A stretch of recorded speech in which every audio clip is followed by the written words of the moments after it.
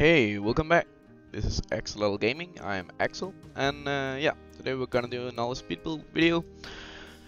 And yeah, I'm not gonna be talking throughout this whole video. It's apparently just gonna be a speed build, but yeah, we're backing these in my ZSU, and as you can see, I'm kinda mapping out some mulch from the really amazing Frontier pack. It's a mod I really recommend it. You get a lot of cool stuff, a lot of cool grass too, that I really like to use. This one, for example.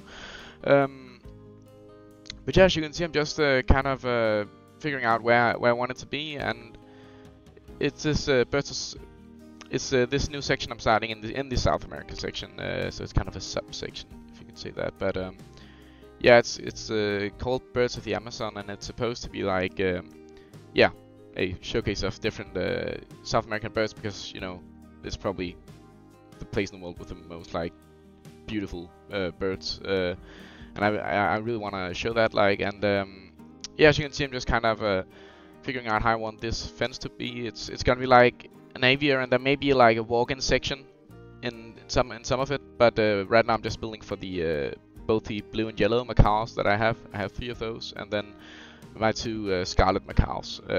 Which, for those of you who don't know, the blue and yellow are the blue and yellow macaws, and obviously, and the scarlet are the red and blue ones. And yeah, the macaw is like probably the most recognizable bird in the world. If there's a kids movie and there's a bird in it, it's probably gonna be the macaw, because it's like the standard pirate bird, if you could say that. Like, and they're really beautiful too. But yeah, as you can see, I'm just kind of mapping out it. They do get an indoor section, but I didn't spend too much time on that because, quite frankly, I just wasn't bothered.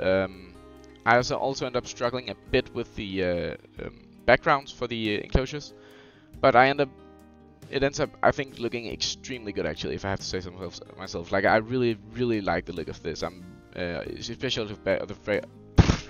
especially of the backgrounds, because yeah, I really think that kind of gives the aviaries here some more depth, because whenever I build these kind of aviaries here, they often end up looking quite boring, like quite yeah, I'm using the phrase again, plastery. Like, it's just plaster and gray, and I didn't want that here, because this is like a modern zoo, so they have to, like, yeah, make it modern and interesting and stuff like that.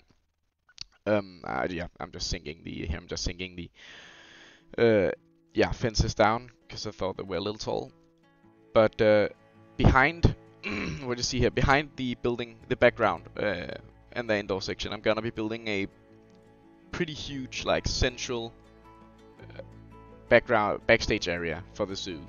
So, like, they're gonna have a lot of backstage areas in the like outskirts, if you can say that, of the zoo, and then in the center they're gonna have a big one too, so they can easily, like, get around to all the places from there.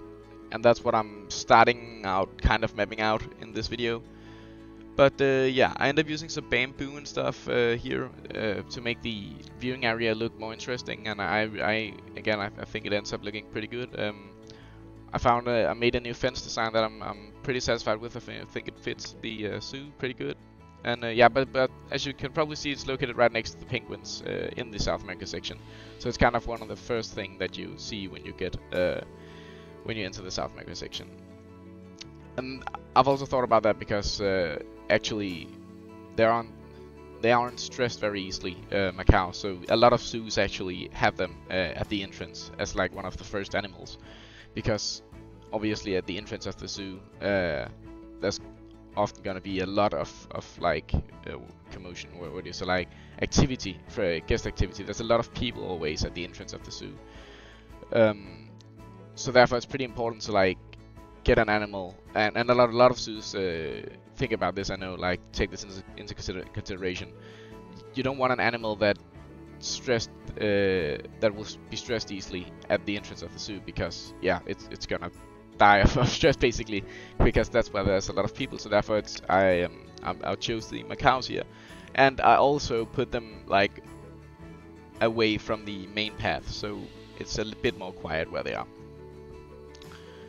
But yeah, I also kind of wanted some flamingos because I know a lot of zoos also have them at the entrance because once again they're not stressed very easily, and they would fit quite well in the South American section. I definitely want them at some point, but I didn't have any.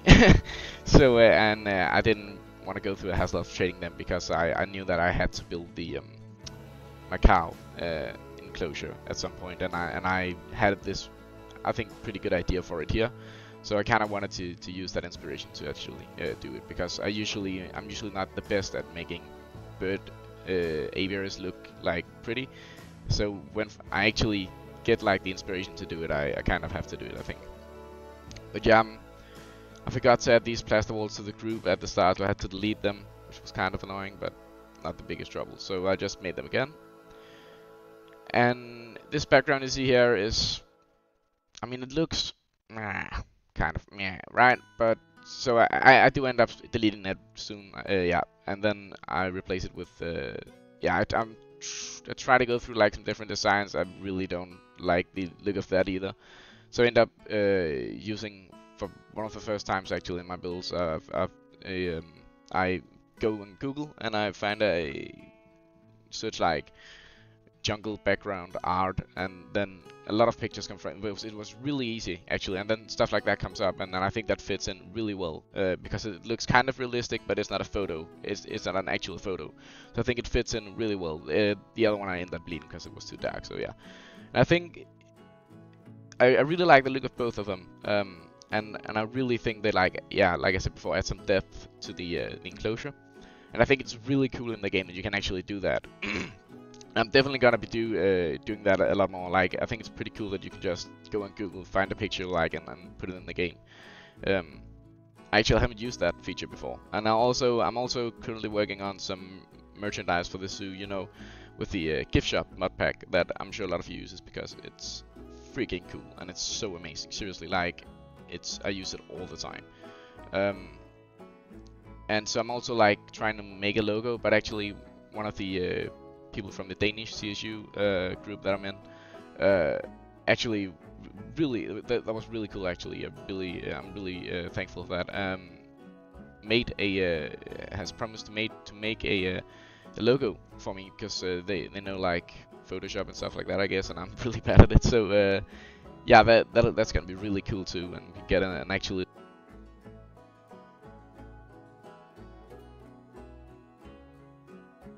for the zoo. But yeah, as you can see, I'm kind of I didn't know how, like, if I think I end up I end up covering like it up so the guests can actually see this building, but I still wanted to look like just a bit more nice than just like if I just use gray plaster walls. So yeah, and yeah, I guess I'm currently working here on the inside, but I guess I'll leave you to it, and that's pretty much all I have to say. So please subscribe, be the Loddle to my Axel, and yeah, I'll see you in the next one, hopefully.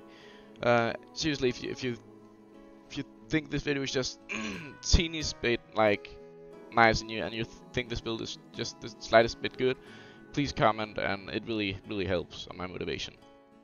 And yeah, I'll get a new microphone very soon. It's currently being shipped, so sound quality is going to be better too. But yeah, I'll see you in the next one, and stay tuned.